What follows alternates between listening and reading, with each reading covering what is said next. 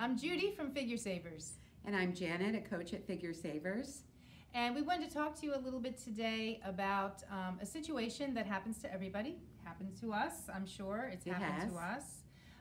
It may have happened to you, it may not have happened to you, but we see it occasionally and we want to present it here so we can help you with it. We understand in life that things can happen. We've all been there, and it can happen to fall off the wagon in phase one. Right. So when we fall off the wagon, a lot of people have decided it's better not to come into Figure Savers that week. It could be a feeling of frustration. I don't want to get on the scale. Exactly. We get it. We get it. The point Judy and I are trying to make is that's the most important appointment to make sure that you do keep. Right. If you are really intending to get to your weight loss goal, we understand that there are going to be weeks because of stress or parties or something where you fell off the wagon. And a lot of times what happens is when somebody does that, they end up having this defeatist attitude like, I messed it up, so I'm done.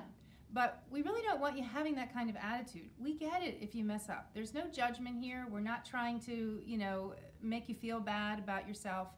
But we want to help you get back on track if that is what you want to do.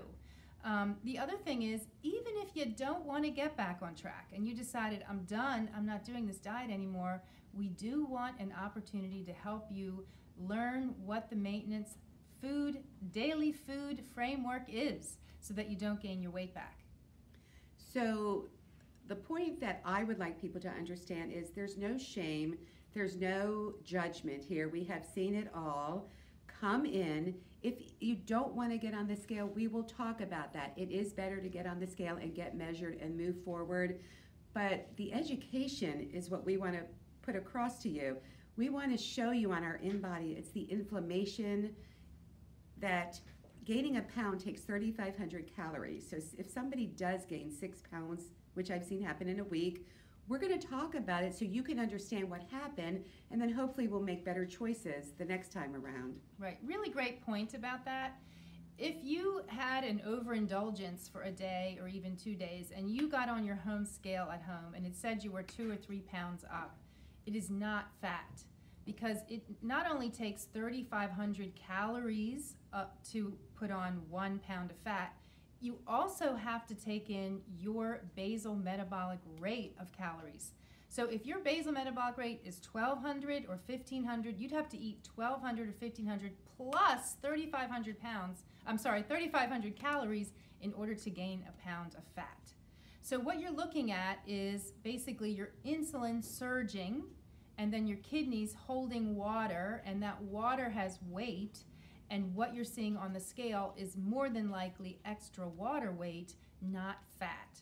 But the longer that you continue to go on your binge and eat off the protocol, the more that will turn to fat, and you'll continue to hold more water.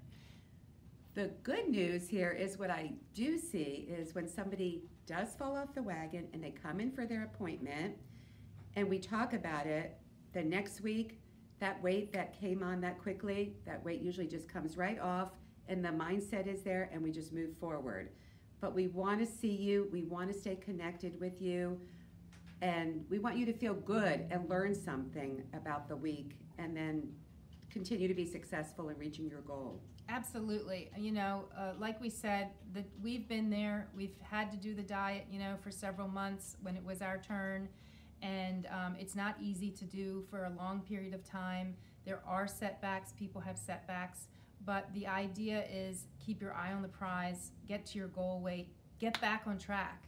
It's definitely not going to help you if you just drop off and then don't come back in, because you'll gain your weight back.